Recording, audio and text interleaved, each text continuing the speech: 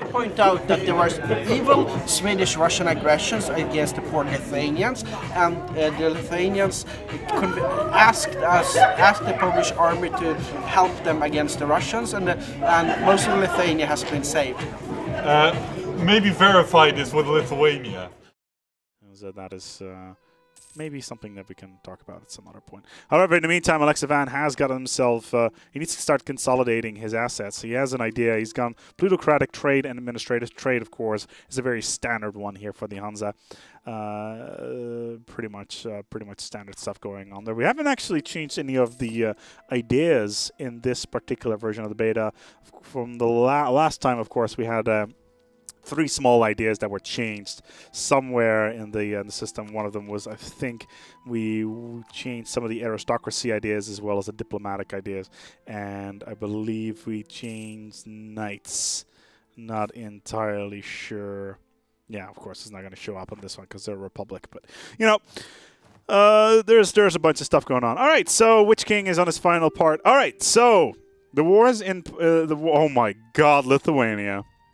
Lithuania has been gutted, completely been gutted, completely been torn asunder, and Sweden, Russia, and Poland have been completely crushed. Completely crushed within the grand scheme of things. They were pretty big before, but Russia took massive territory here, all the way down here. It's just, yeah, it's just fucking up Bratislav and... yeah, this is Livonian order even. Lithuania has only 2 territories. My God. And I think they also, they even have a reform problem now as well. That is, well, Nuzia, I know you joined in late, but I'm afraid that you're going to have to join in for some other country somewhere in the near future, because I don't think Lithuania is going to stand very long. But that Poland is astoundingly strong now. Having a total, it's 45,000 troops, and are they? They're not. They're obviously Eastern technology, but can they Westernize it at the drop of a hat? They're right now they're administrative technology 9, whereas Bohemia.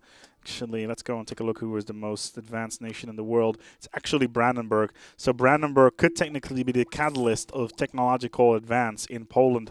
Poland is only 3.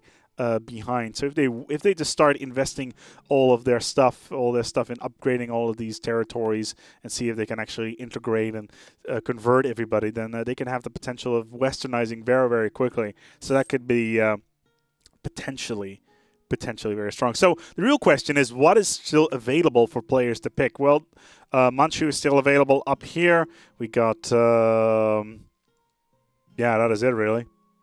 All the major nations, that is pretty much it. There's a couple of Southeast Asian nations that are still available down here, but they are not all that strong. We got Shan, Atheneo down here. Tibet's still available, but right now, we may actually see players that are knocked out to move on to nations in the New World, because we still have the Shawnee running around.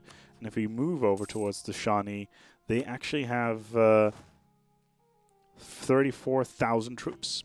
So there's a lot of potential there maybe to place a Shawnee and maybe go for westernized Shawnee. Who knows? But they could definitely be a powerhouse within the New World, but we'll check that out later, or at least somewhere down the line. Brandenburg, are they actually looking to take that territory here in Ostpreußen? The other half is actually Prussian, but she always denies it. But, you know, I know she is, but whatever. Anyway, that's what they need in order to form Prussia. So we will see whether or not that is going to be the case. Hungary will not be annexed or be dealt with this entire session. Birkin, who is playing also in this game, is currently not in the office, which means that he will get a free pass in this particular session. Will not be annexed, will not be attacked. Hungary pretty much does whatever the hell they want in the AI. But it means that Austria will not have the opportunity to expand all that much, and that means that they may have to go and look over towards other territories. Possibly Ferrara, possibly Mantua. We may actually see Austria going for their first war, and maybe Savoy. Who knows? They are the emperor, which means they can't really do all that much. So they could go and look over towards the Ottomans, or maybe another war with Sweden and Denmark. There's a lot of potential there, but we shall see whether or not that is the case or not. I'm quickly going to look over. I don't know, Skype message, nothing. scroll up here. Yeah, nothing there. So, sacrifice going against the Livonian Order. To be expected, to be honest. They want to consolidate the territory as much as possible before Sweden and Denmark become these Baltic superpowers. Japan at war. Bushov with the Netherlands. My God. We have an HRE army going on here. All right, so the Netherlands has got all of their vassals in, and it looks like Bohemia and Brandenburg are going to go full-on assault here on towards the Netherlands. This could be exceptionally painful. What do they want exactly? The conquest of Aachen, as that is one of the territory here. Where is Aachen? Where is Aachen? I'm probably looking at it right now. Probably being a dumbass. Aachen, where are you? Köln, regardless. The Netherlands are at a massive disadvantage. They don't have enough troops. They have, they got these guys down here. They have, do they have a technological advance? Let's take a look here. Ooh, I don't see them winning this, even though the dice rolls are not going to be in their favor. Who do they have as allies, though? They have no allies to speak of. The Dutch can't really do anything. They were allied with the Dutch, with the Danish before, but that was before they turned into a. That's when they were still Burgundy, and yeah, I just don't see it happening anytime soon. Bohemia really taking it strongly. Still having a 6% war score over here. 50,000 troops are descending on top, plus another 26,000 from Brandenburg. And Brandenburg, what sort of ideas do they have? They got economic and defensive ideas, plus, of course, those crazy Brandenburgian things like 20% morale and that sort of thing. So oppression and all that. So let's see whether or not this is going to be a war. And it's obviously been sanctioned by the Emperor. The Emperor's like, you know what, you can take that territory. Bohemian thinks that they should be able to take it away from them. Just quickly look at there it is, Aachen, of course. I'm being a dumbass. This is that little sprite of the city going over it, and it does look like Bohemia managed to tech up right there and then. The Dutch are actually quite high in technology at the moment. They got a 10, 11, 11, 12, and that is mainly to do to a certain new system that's been introduced. So, what we have is this little system right here. This is called the new system that we are calling Fanatic Focus. So basically what you do is, if you turn yourself into... This is completely bare bones at the moment, I will like to point out. It is not worked out. It's very, very basic as of right now, but it is in the game. And it's a new Fanatic system, which basically means if you change your nation's religion from Catholic to Reformed or something along those lines, what will happen there is that you can change things around significantly. It means you get these Fanatic points that you can add towards your nation. Right now, the Netherlands is not getting all that much. Has 30 points currently saved up, and they can spend that on a monthly basis on either trade, war, or stability. You can put it on all three if you really want to. In this case, war would possibly be a good idea because it gives you plus 15 armies for on armies and navies. However, he's going to go for stability, which lowers national revolt risk and diplomatic reputation. And you could also go for trade, which increases your global trade power and/or trade steering. Like I said, it's a very basic system at the moment. It will be fleshed out in future updates. Again, we don't know if this is going to be final. It's just an idea that we're throwing at the wall, see if it works or not, and if it doesn't, we'll remove it. And if it does, it'll be a new system that may be or may not be introduced somewhere down the line. And it's a pretty cool it's a pretty cool way of dealing with Reformation and that sort of thing, as the Dutch are in fact reformed within the Protestant Europe, so that allows them to do a lot of very, very interesting things. The Dutch, in the meantime, ooh, do they have an ally there? No, it's just Bar, their vassal. But they want to keep the Dutch under control as much as possible. One of the reasons is they will get all this territory fairly soon. And the Dutch need to watch out. And the French actually have some sort of they actually have some sort of say in this, because they would definitely be interested in this territory, mainly because the Dutch, what they did was they vassalized all of this territory, or at least turned them into a vassal, hit the create Dutch nation button, and then well, pretty much turn into a vassal. We got a pretty decent big fight going on here. The Dutch having some real problem here. Joost van Trooijen with 3-2-2 versus a 5-2-1. I don't see this happening. It's 40,000 troops right here. There's no crossing, even though this Hungarian is... Wow. Yeah, there we go. And the Dutch are falling back, having 37,000 troops. And having to fall back towards Nevers.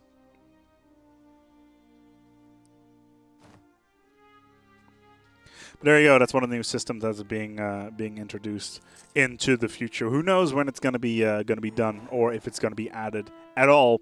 But if it is, then I'm sure you will be able to read more about it in a dev diary somewhere in the future.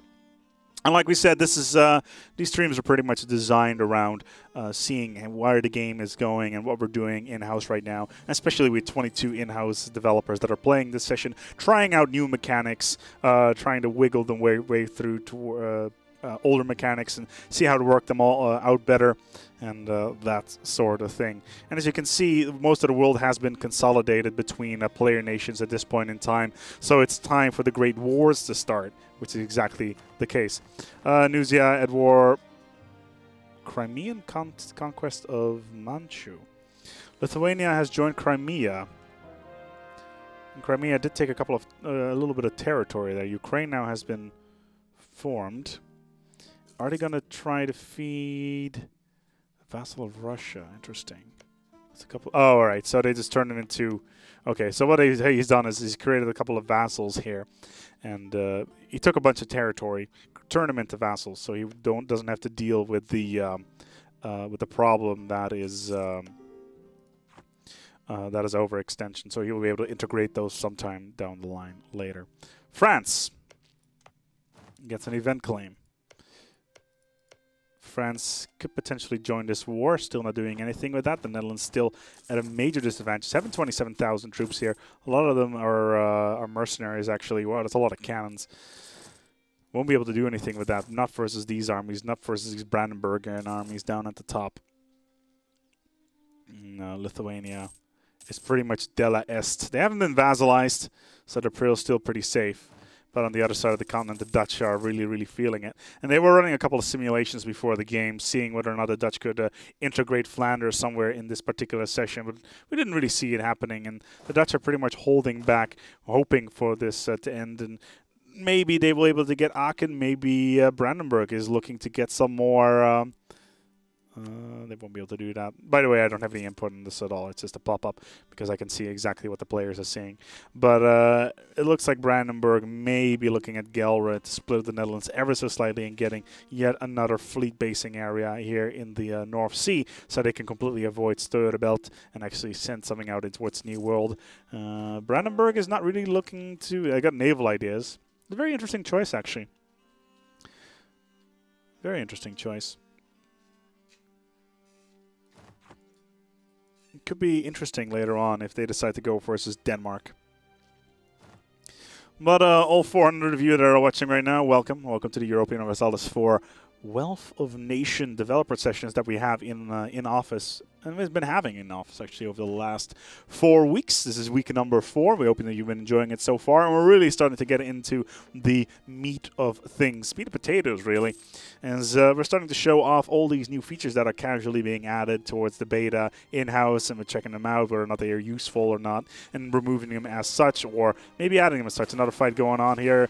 This could actually be quite decent here for the Netherlands, as they do have... No, they're going to have to fall back. Not enough... diplomacy there, and they're seeing more and more armies of Brandenburg moving in. And to be honest, what does Brandenburg have? 291 manpower. Bohemia is pretty low as well. The Netherlands still has 20,000 troops. They could actually potentially do this. They have a lot more manpower available than the aggressors have, and they could actually do this if they work their magic. They got significant fleet power. They got 21 ships. They have the manpower to do something with this as long as they decide to fight back. I could actually see this particular war ending with the Brandenburgians and the Bohemians being fought all the way back. And the Dutch are actually adding more and more cannons towards their armies. And this could actually be quite interesting.